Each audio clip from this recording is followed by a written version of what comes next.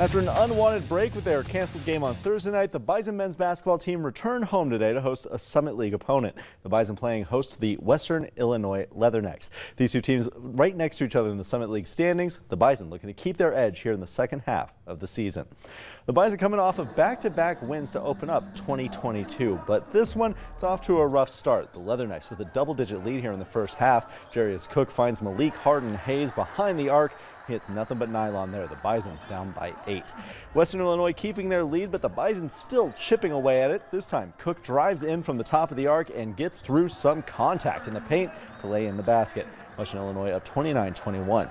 About 4 minutes left in the half now. Sam Griesel with his back to the basket, launching this long pass all the way out to Tyree Eady. Eady immediately pulls the trigger, draining the three-point shot to stop another Leatherneck run.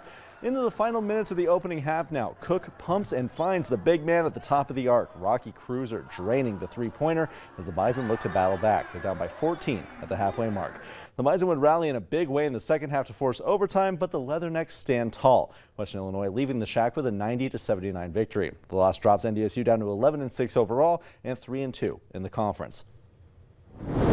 Meanwhile, in the Twin Cities, the UND women's basketball team in a Summit League battle of their own with St. Thomas. The Tommies up by 1, but now it's UND's turn to grab the lead. Casey Barovich finds an opening and splits through 3 defenders on the way to the basket. Fighting Hawks lead 4-3. They're going to add to that advantage just 20 seconds later. Olivia Lane with a heads-up play here. The three-point shot is just off the mark, but Lane plays cleanup. She grabs the rebound, puts it right back to put the Hawks up by 3.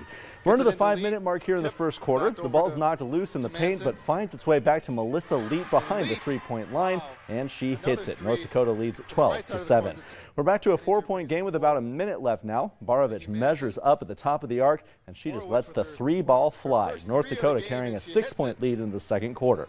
66-55 the final in this one. North Dakota with their 4th straight victory. They're now 10-8 overall and 4-3 in Summit League play.